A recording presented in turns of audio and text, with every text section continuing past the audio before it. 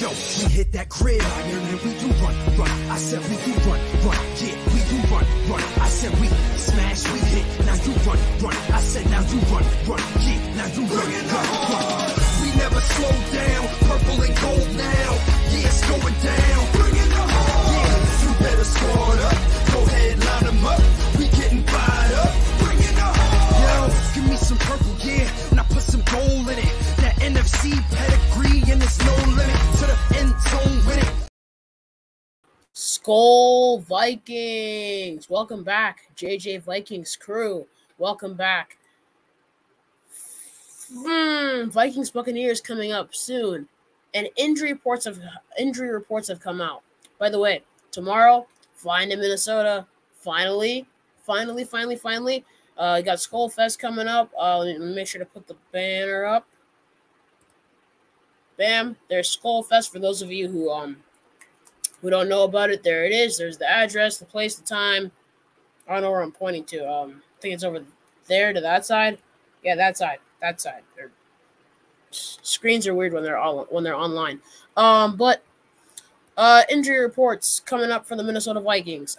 Starting off, the Vikings are pretty healthy, but Troy Dye, the only one listed on the injury report with an elbow injury, but had full practice on Wednesday. Love to see it. Kalijah Cansey, the defensive tackle for the Buccaneers, had a calf injury, did not practice on Wednesday. None of these game statuses are specified yet because it's the first day of injury reports, so you don't want to get anything out there too quickly. Kavion Merriweather, quad injury, limited practice. Anthony Nelson, linebacker, hamstring injury that he suffered, limited practice. Keyshawn Vaughn, running back, formerly of the Cardinals, pretty decent, good runner. Can break to the outsides, got good speed, good juking. He can do a little bit of everything. Not injury-related, and he did not practice. It was a non-injury-related reason. And then you got Antoine Winfield, who suffered a calf injury and had full practice, for the game. Overall, I'm excited, and I think that our guys can really create separation. I'm glad it was only Troy Dye. Only Troy Dye.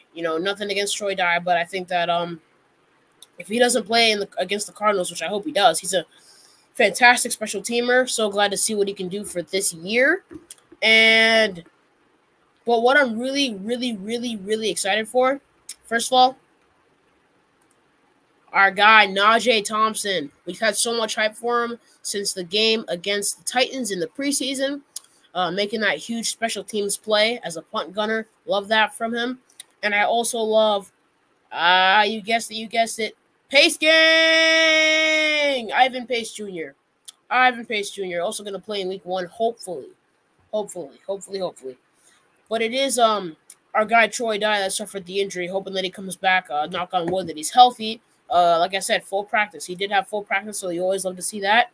And just looking for a good game. I think it might be like a game where we have a pretty big lead, pretty decent lead going into halftime, and then it becomes a shootout and we win with like a field goal or a touchdown or something. I don't know.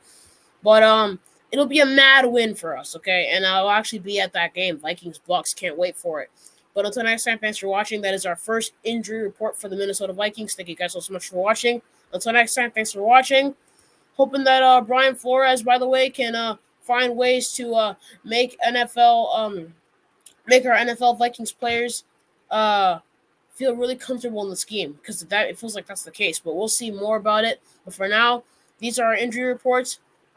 I'll check in with you guys when I know more. But for now, this is it. And Skol Vikings, guys.